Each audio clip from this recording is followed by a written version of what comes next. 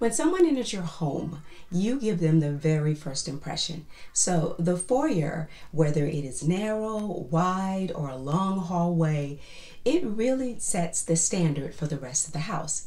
Now, all things being considered, you decorate where you are. You decorate with the things that you have, and you decorate according to your style. One of the things that I had to keep in mind was the position of the light switches and the outlets, and also the colors, because as you know, I love blue and white.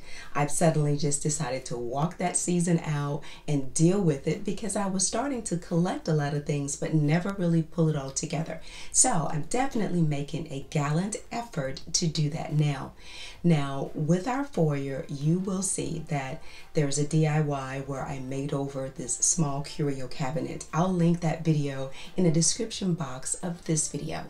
That cabinet was originally mahogany and I wanted it to be metallic. So it was pretty easy to update using spray paint. But remember, you always need to do a base coat when you're doing these spray paints in metallic.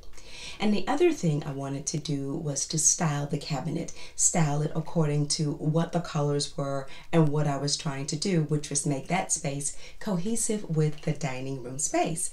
And anytime that you can see clearly into the opening of another room from the room that you're standing in, you really want to consider connecting the spaces. So I've started to practice that a lot. And it doesn't mean that I'm going to go crazy with blue and white like everywhere. So I may do blue and white in one room, or blue and white and yellow in another room, and a blue, white, and orange in another room. But my base is centered around blue and white.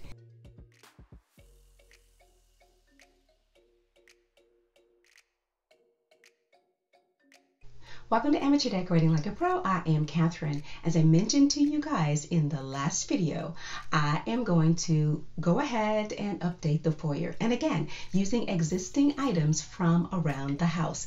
Now, I did carry on with the blue and the white.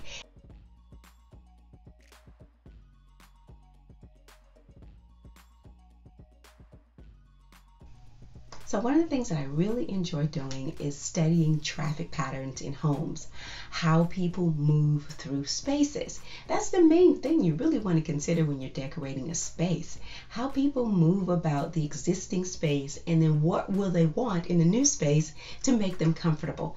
Now, I noticed that when our sons would come from upstairs or my husband would go upstairs, it was very awkward. They would turn to the side, and very often when they come from upstairs, they turn wide and then go over near the cabinet. And I did have this umbrella holder there near the outlet, and I noticed that it was always crooked or twisted somehow in a way. I don't know how they walk, but obviously that pattern of walking was not going to change. So that meant I needed to adjust. So what's the adjustment? Don't put anything there. These glasses were existing items from the buffet in the dining room. You know that fabulous blue from the Dollar Tree. Now what you're looking at here is a simple way to take a plate and place it on the wall. At first I was just going to do the adhesives, but once I put them on the wall, take a look right here. You see how they're leaning away from the wall? I don't think that's an attractive look, especially since you can see these bowls from two different sides, whether you're standing in front or coming down the hallway. So you want to really make sure that both views look nice. So I decided to do an alternative method. It took a little bit of time, but in the end, it worked out. First, I decided to use those plate adhesives that I normally would get from Hobby Lobby, and that didn't work. You saw that look. So now it's time to come up with an alternative. I decided that I would take two of the large stirrers, the ones that you use for the large 5-gallon cans of paint, and I would cut them down to about 3 inches in length. Several pieces, got 6 of them. Then I would glue them together side by side using construction glue.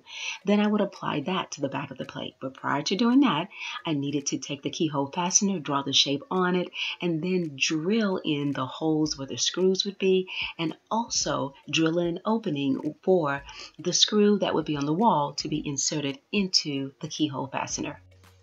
The drill really came in handy this time. It was able to create the holes that I needed, and of course I had to just scoop a little bit out with a screwdriver, but I got it done. And then I applied it to the back here using construction glue, the Gorilla Glue. I then painted it with some, I believe it was opaque blue paint to make sure that it matched the bowl in color, because I didn't want that yellow reflecting from the back of the bowl. I took some construction glue, applied it to the back of these 4-inch mirrors. I had 2 of those, and of course I have 3 of the bowls, but I'll see what it can do about the other one. And then I just applied it to the center of the bowl. I think that is absolutely stunning. That mirror did a great job. Using that same painter's tape, guys, that I used before, I'm placing it on the wall. This is officially my marker. I know where the screws are going to be. I also know right where the screw is going to insert into that keyhole fastener too. So the one on the left is up before, and of course the right is after. You see the difference a little effort can make. A much cleaner presentation. The other thing is the outlets. The outlets in the foyer, I really wish that I could take our light switch and move it over, but there's no way I could do that. So I do need access to it. And that's the question about electrical outlets and light switches when you're decorating. Do you need access to them? If you need access to them, be careful what you put in front of them. Now, if someone were to come to my home and ring the doorbell and I'm trying to get to the front door and let's say it's dark, I'm going to reach for that switch to turn on the light on the front porch and turn on the light in the foyer. So I need access to that light switch. I can't really put anything heavy in front of it or anything too big to cover it up, or I can't nicely get to it. So that's one of these reasons why the small floor arrangement would be better here.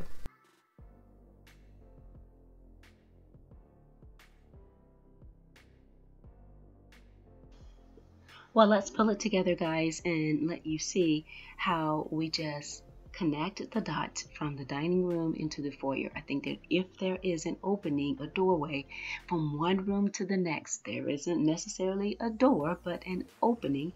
It is so nice to connect the spaces with a cohesive color or style.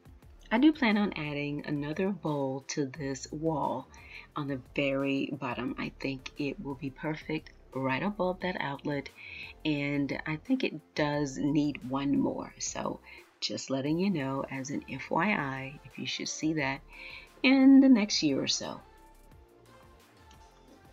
Now this may send some of you in a whirlwind, but I removed the tag from my lamp cord. That yellow paper or white paper attached to the cord, hanging right there off the cord that's sticking into your outlet. It's just not pretty. Please remove the paper. There's a couple of questions that you had about the centerpiece in the dining room, not the lemons, but the floral arrangement.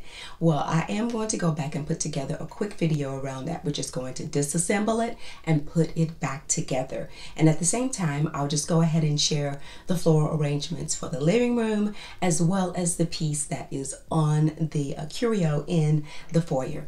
Now, I've got another video coming up, and I'm going to put that on DIY Body. I've gotten some questions about some practical things that we are doing in our home to survive this pandemic. And guys, some of them are a little amusing, but you know, they're practical and it is what it is. So go over to DIY Body and subscribe to that. That video is starting to film on Sunday and should be available on Monday. I want to thank you so much for taking the time out of your busy schedule to watch this video. If you're not a subscriber, please consider doing so today. Not only do I want you to press the red button, but press the bell as well, and then select how often you want to receive notifications about this channel. Thanks a lot for watching, and as always, stay in prayer, take care of yourself, and stay creative.